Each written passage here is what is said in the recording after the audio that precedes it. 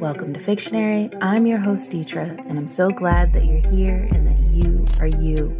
If this is your first time joining me, Fictionary is a place for you to sit back, relax, and escape reality for a few moments. I like to give a drink recommendation every episode, and it's usually what I'm drinking at the moment. However, today I am going to rhapsodize over this spot I recently discovered in Old City, Philadelphia, called May May. Now, I say discovered, and I realize that I sound like a freaking conquistador or conquistadora. Anyway, I'm going to clarify and say that it was a discovery for me. It was new to me. They've been there for however long they've been there doing their thing, and it was new to me. Anyway, I literally loved everything about May May. I loved the ambiance. I loved the staff, the artwork, the light fixtures, the food, the drinks, everything. Like, I went inside and I was just like, this is my new favorite place. And, you know, it's not huge. It's not like a really big facility, but you don't feel crowded, even though when I was there, they were pretty much at capacity. And they even had a live DJ, and he was hot, guys. Unfortunately, had a wedding band on, so, you know, that wasn't happening, but he was still pretty to look at. Good job, DJ there. Anyway, May May was a whole vibe, and I definitely recommend checking it out if you get the opportunity.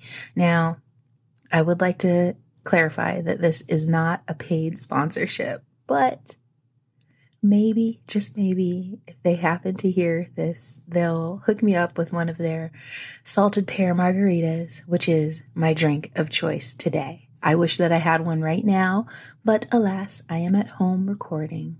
And truthfully, there's really no place I'd rather be, or at least not many places I'd rather be, because I love doing this. So before we get into our stories today, I thought that it would be fun to talk about some weird-ass news stories. You know, the world is kind of cray-cray, so why not talk about it? We're not going to get into any politics or anything like that because, you know, there's plenty of time for that in life. We like to keep it light here on Fictionary.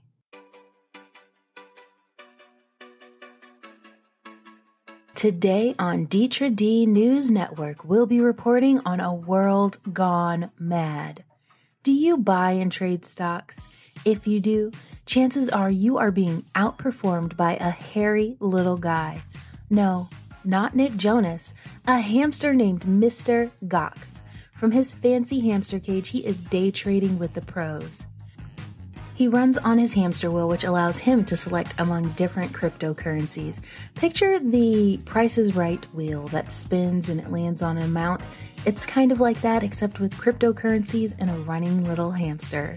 Once he chooses, he decides if he's buying or selling by running through one of two tunnels. They're labeled, conveniently enough, buying and selling.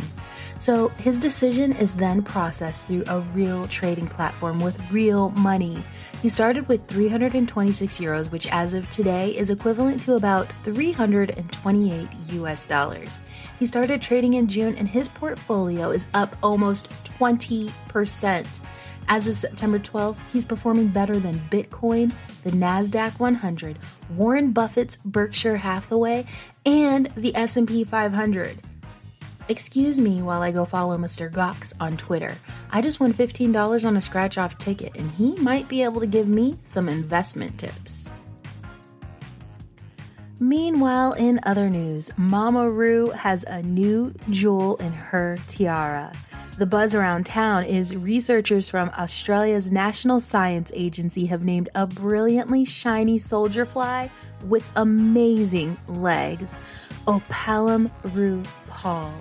Brian Lassard, aka the Fly Guy, who's also responsible for naming the Scapacia Beyonce fly after pop singer Beyonce said, I was watching a lot of RuPaul's Drag Race while examining the species, and I know it would challenge RuPaul on the runway serving fierce looks, Lassard said.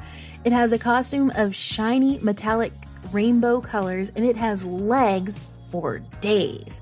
I think once RuPaul sees it, she'll definitely realize it's quite fierce and hopefully appreciate the name. Well, Ru, I hope you love your new fly, because like you always say, If you can't love yourself, how the hell you gonna love someone else, child? You better preach, Mama Roo. That's all for today on Deitra D News Network. Join us next time.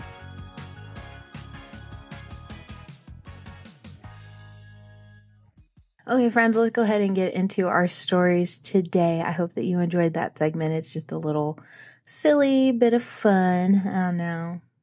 Excited to try something new, but those were both actual stories, like news stories, like they're real things that are happening. Nothing too crazy, but you can Google it if you don't believe me.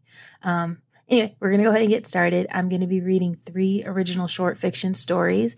They're each 100 words or less. And before I start them, I'll give you the title, I'll give you the genre, the action, and the character or word that were generated through these random prompts that I created. And then using those prompts, I wrote the stories. Anyway, let's get our listening ears on because it's story time.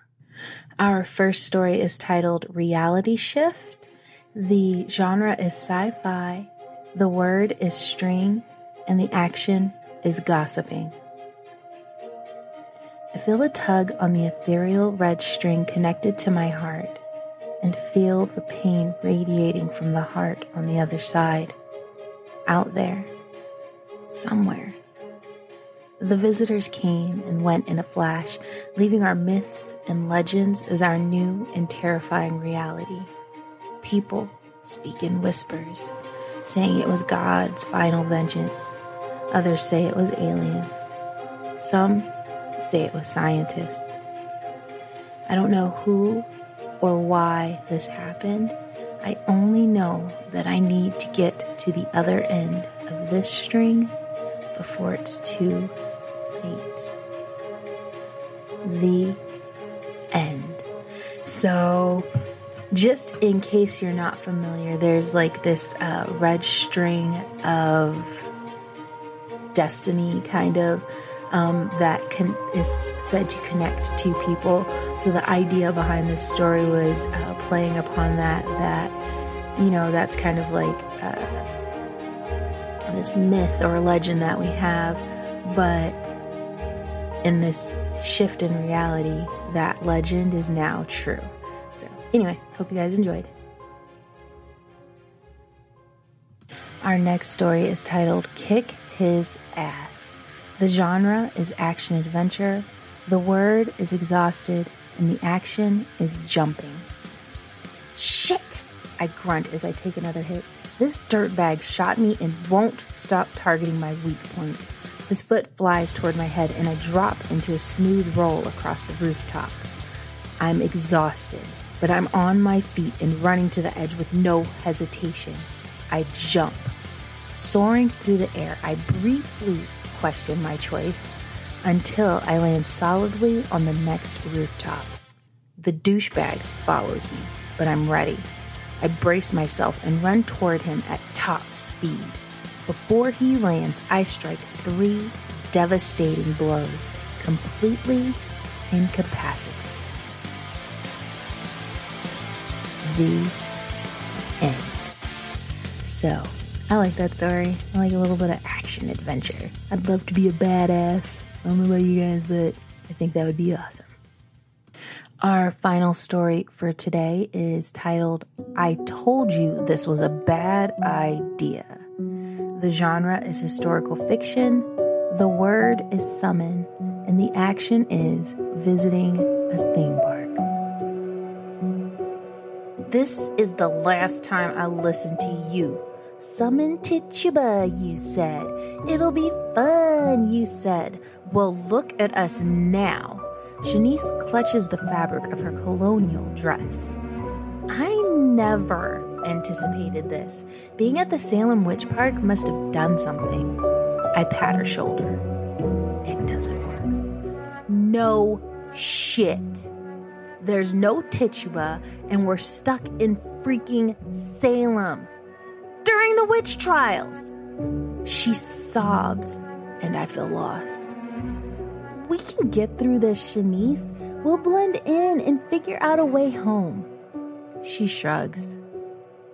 I mean, what other choice do we have? I say. The end. Yay! Guys, I love that story. I love time travel.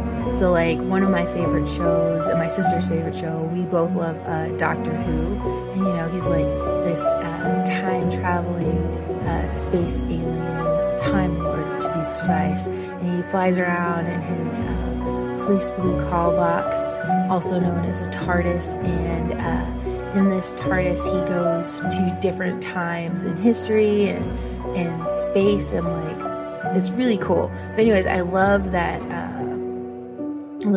that element in a story, especially like for me in my mind when I'm thinking this is historical fiction. It's like modern historical fiction. So taking, you know, modern characters and putting them in the past and see how they survive. I personally do not think that I would have thrived in any time before 1970, maybe 1960, but 1970 for sure. Thanks so much for joining me, everyone. I hope that you'll be back next week. We have some exciting things coming for the month of October. So again, be on the lookout. And until next time, keep on reading.